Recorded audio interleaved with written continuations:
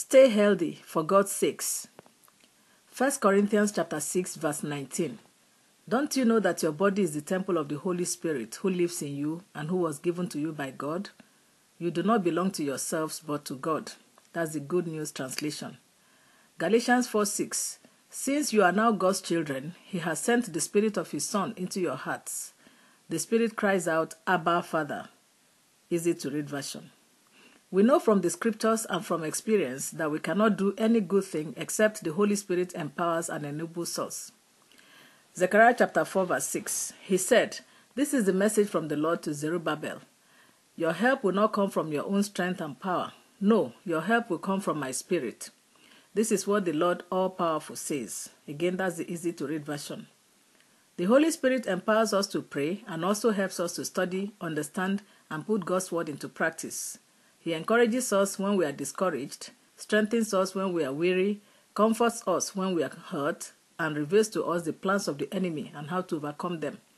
He shows us where the Father needs us in His service and then supplies everything we need to successfully serve in those areas. Ephesians chapter 4 verse 30. And do not make God's Holy Spirit sad, for the Spirit is God's mark of ownership on you, a guarantee that the day will come when God will set you free. That's the Good News translation. And in 1 Thessalonians chapter 5 verse 19, we are told not to quench the Spirit. In other words, we should not stifle Him or suppress Him. We should not try to stop His work. We must allow the Holy Spirit to freely do what the Father has sent Him to do in us and through us. One way we can do this is by depending absolutely on Him for direction and then ensuring that we follow His leading. There are Christians who actually ask the Holy Spirit for direction, but when He tells them the way to go and it doesn't please them, they go their own way. We need to trust the Holy Spirit and obey every instruction He gives to us. Obeying the Holy Spirit, however, is not the only thing we need to do to ensure that His work in and through us is not hindered. There are Christians who don't seem to realize that the state of their health affects their spiritual development and success in ministry. Jeremiah 36 verse 5. Then Jeremiah said to Baruch, "I am a prisoner here and unable to go to the temple." That's the New Living Translation. Sicknesses and diseases do imprison people and stop them from doing even things that they are passionate about. For instance, no matter how much you love the Lord, if you are very sick, you cannot pray, go to church, or go witnessing as much as or as easily as you would if you are healthy. To avoid hindering the work of the Holy Spirit in and through us, we must play our own part to keep sicknesses out of our body and trust God to take care of what is beyond us. A lot of us are presumptuous, but think we are exhibiting faith in God and His Word. For instance, there are people who know that certain serious health problems run in their family, but never care to get checked out to be sure that they are not at risk. To them, taking such precaution is a sign that they don't have faith in God. They seem to forget that when baby Jesus was in danger of being killed by King Herod, the Almighty God, who is above all men and can destroy even powerful kings in a twinkling of an eye, asked Joseph to escape to Egypt with the baby and his mother and to remain there until further notice. Matthew chapter 2 verse 13. Some know that they are at risk and are probably even showing signs of a hereditary disease, but do nothing to change their lifestyle to ensure that things don't get worse. They eat and drink things that they know they shouldn't. They fail to exercise or do other things that could help them flourish health-wise.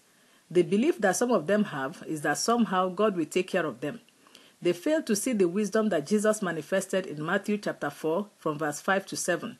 Then the devil took Jesus to Jerusalem, the holy city, set Him on the highest point of the temple, and said to Him, "If you are God's Son, throw yourself down, for the scripture says, God will give orders to His angels about you. They will hold you up with their hands so that not even your feet will be hurt on the stones." Jesus answered, "But the scripture also says, do not put the Lord your God to the test." That's the Good News Translation. When someone deliberately puts himself in harm's way in the belief that God will deliver him, the result could be tragic. The devil is always looking for opportunities to hurt God's people and stop the work that God's Spirit is doing through them. Sadly, many have enabled him by abusing their bodies. Some have cut short their lives, forcing the Holy Spirit to look for a replacement for them. You may have heard of individuals who have rendered themselves so sick that they can really not do much for God or man. Mark chapter 11 verse 17. He then taught the people, It is written in the scriptures that God said, "My temple will be called a house of prayer for the people of all nations, but you have turned it into a hideout for thieves." That's the Good News translation. Sicknesses and diseases are thieves on a mission to steal, kill, and destroy.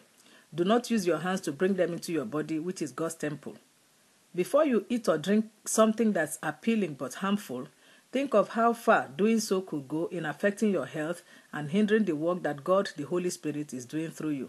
May the Lord give us wisdom in Jesus' name. Amen.